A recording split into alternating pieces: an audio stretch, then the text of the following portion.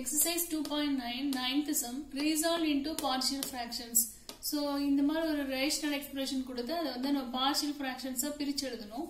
So இப்போ என்ன பண்ணணும்னா அதுல denominator பார்க்கணும். So denominatorல இப்போ வந்து whole square இருந்துச்சுன்னா so a by some constant a by x plus 1 plus b by x plus 1 the whole square and the square part அதே linear part எழுதணும். அதுக்கப்புறம் whole square எழுதணும்.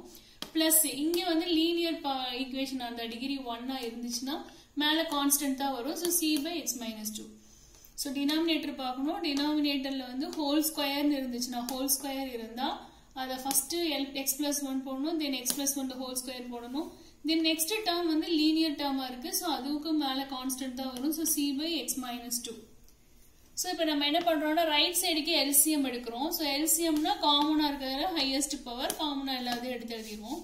so இப்போ இங்க எந்த term இந்த denominatorல இல்லாத இங்க இருக்குன்னா இங்க மிஸ் ஆகுதுன்னா x plus 1 into x minus 2 multiply பண்ணாதான் இந்த term கிடைக்கும்.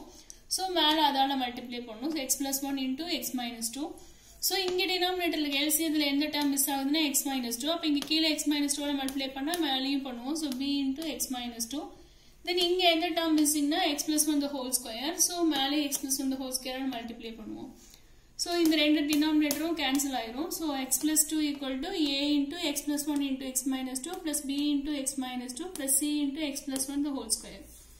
so இப்போ நம்ம என்ன பண்ணோம்னா இந்த ஏதாவது ரெண்டு வேரியபிள் 0 ஆகி ஒவ்வொரு வேல்யூவா கண்டுபிடிக்கணும். so இப்போ x க்கு பதிலா நம்ம -1 சப்ஸ்டிட்யூட் பண்ணா இந்த a டேர்மும் வேனிஷ் ஆயிரும், c டேர்மும் வேனிஷ் ஆயிரும், இந்த b வேல்யூ கிடைச்சிரும். so ஏன்னா -1 plus 1 0 ஆயிரும். so 0 into anything 0. இங்கே 0 ஆயிரும். இப்போ இங்க நம்ம x க்கு பதிலா இங்க -1 போட்டா -1 -2 -3b ன்னு வரும். இங்க -1 போட்டோம்னா லெஃப்ட் சைடுல -1 plus 12 னா 11 வந்துரும். so x is equal to -1 னா -3b equal to 11 வரும். b equal to -11/3. இத டிவைட் பண்ணா next thing x is equal to 2 னு சப்ஸ்டிட்யூட் பண்ணா a and b vanish ஆயிரும். 2 minus 2 0. so 0 into anything 0. இங்க 0 ஆயிரும். so put x is equal to 2 னா இங்க 2 plus 1 3 3 square 9. so 9c equal to இங்க x க்கு பதிலா 2 போட்டா 2 plus 12 14 வரும். so c is equal to 14/9. so x equal to 2 போடும்போது c வேல்யூ கிடைச்சிருச்சு. x is equal to -1 போடும்போது b வேல்யூ கிடைச்சிருச்சு.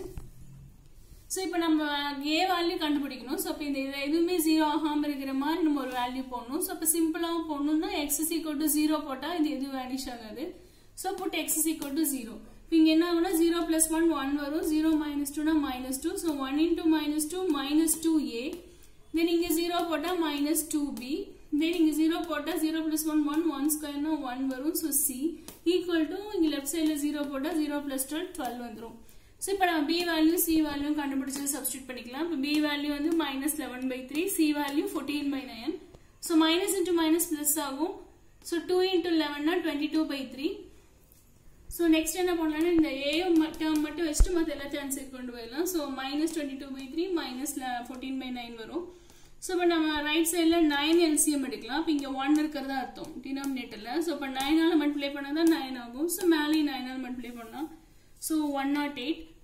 கீழ வந்து இங்க 3 3s are 9 வரும். so மேல 3 ஆல மல்டிப்ளை பண்ணா 66. இங்க 1 9s are so 14. so சிம்பிளை பண்ணா 28/9 வரும். so a தான் வேணும் நமக்கு. இப்ப -2 மல்டிப்ளிகேஷன் இந்த பக்கம் வந்தா டிவிஷன்.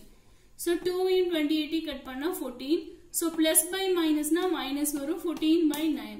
so just இப்ப சப்ஸ்டிட்யூட் பண்ணா போதும். a வேல்யூக்கு பதிலா -14/9 போடுறோம். so -14/9 into x plus 1.